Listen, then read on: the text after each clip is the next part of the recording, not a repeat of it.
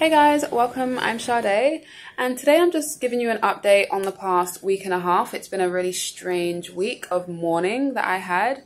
Our power went out and I was on my period, so it was time of the month, power went out, and a few things happened where it just it made me spiral, but I didn't spiral into depression or anxiety or anything, and I didn't eat anything outside of carnivore, but it did, those few days that we was out of a routine because we was at somebody else's house, and I wasn't in my usual wake up, make Gohan breakfast and make myself something to eat at noon kind of situation.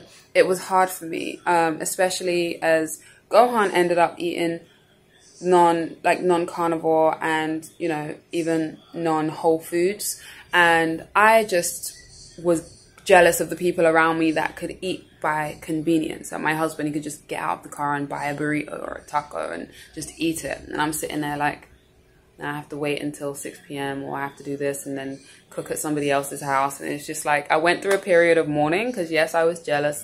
But I also brought me back to reality, because when I'm in my home all day, every day, and I'm, you know, working from home and I've just got Gohan and it's just me and Gohan and we're in a routine and I know what we're eating every day, it's easy to stick to carnivore.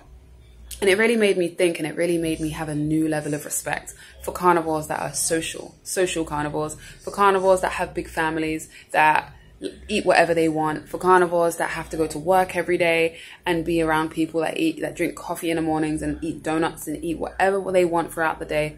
I salute you guys, because I personally don't think I would last that long if I was in a situation where I had to be out of the house a majority of the time. So I do applaud social carnivores, families that still eat the sad diet, and carnivores that have to go to work, because it's incredibly difficult. And I only experienced 3 days basically outside of the home, and it broke me, but it didn't break me to a point where I ate outside carnivore. I didn't. I just I added shrimp back and I added egg back because I was doing lion. And now I've added those things back into my diet, but that's another video. The period of mourning that I was going through, it was because I had realized how incredibly difficult it is to actually live in a world without convenience. And I'm basically a princess. I've always treated myself like a princess. I've always acted like a princess. And I always hate being inconvenienced. So not having the convenience of just being able to just get out of the car, or just, you know, if there is something where we're not in our house for a few days, where I can actually trust the restaurant to cook my food without any added sugars, without any, you know, herbs or spices or whatever it is, I just won't eat. And I am that type of person. If I don't know exactly what's going in my food, and I'm not going to eat it, I'd rather cook my own food or starve, basically. And it just got to a point where I was like, damn, this is really a lifetime thing. And it really made me think I'm never just going to be able to just eat out of sheer boredom, pleasure. You know, it was a tough 3 days, but I got over it and I feel even better now. And definitely my time of the month wasn't helping, but it's just a very, we all go through these phases, especially in this carnivore journey. We're going to go through these phases. I went through that phase. I know it's probably a phase that's going to come again and again and again. And, you know, I hadn't been through this phase throughout the whole time in carnivore, but in the beginning, yes, it was very hard. The first 3-4 weeks, 5-6 weeks was incredibly difficult, and it didn't feel realistic.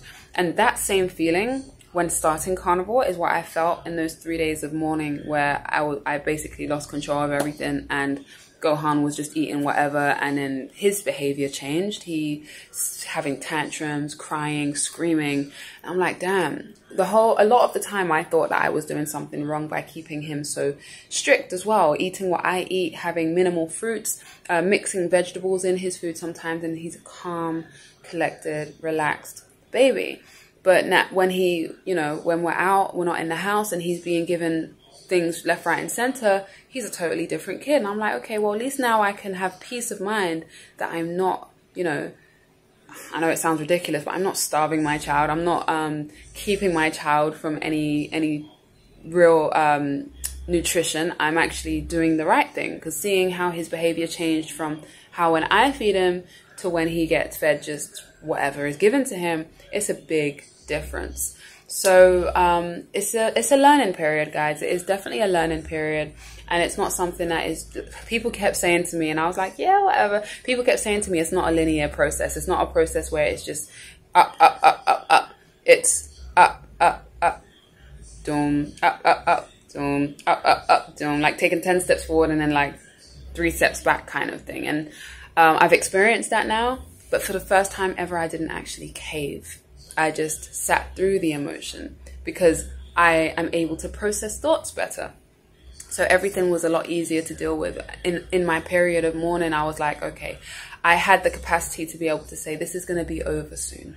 And I'm not going to miss these foods again like I haven't been over the past few weeks. And I'm not going to feel like I'm missing out on anything. And I'm so glad that I didn't cave into some peanut butter and bread or some, you know, onions or whatever. I'm just glad I didn't cave in. And now I feel even better and even stronger. So after that mourning period, I feel like I'm even more an advocate for carnivore now.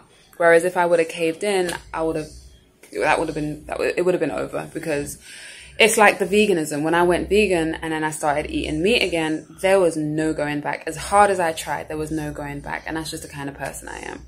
So I have to maintain and abstain basically for the rest of my life if I'm going to do this, because I know one hit of ice cream, if it even tastes the same, because I don't know if it even tastes the same. The peanut butter smelled horrible to me when I smelled it the other day, because I looked at the bread and I looked at the peanut butter. I smelled the peanut butter. I went, oh, it didn't smell like chemical. It just had this weird, unexplainable smell. I don't know whether it was the oil or whatever, but I was like, that don't smell the same as it used to. And then I opened up the bread and I smelled the bread and I was like, no, this isn't the bread that I usually used to get a hit of like, I don't know, whatever it was, when I used to just smell bread. And I just put the peanut butter back, I put the bread back. I was like, yeah, no, I'm not going to do this out of sheer convenience and out of frustration, because I'm mourning and grieving. I'm not going to go back to that. So yeah, it's been a weird week, but I prevailed and I'm very proud of myself. And also just to let you guys know that the reason why I'm not doing videos on this phone is because it's T-Mobile Revel. It's very old. My son cracked the front screen, so I can never really see what's recording, and I can never see if the recording stopped because of storage, which doesn't have very much storage at all. So I'm getting a phone this week, and I'm gonna have a lot more content coming. What I eat in a day, videos that I've planned with my husband to do with my husband.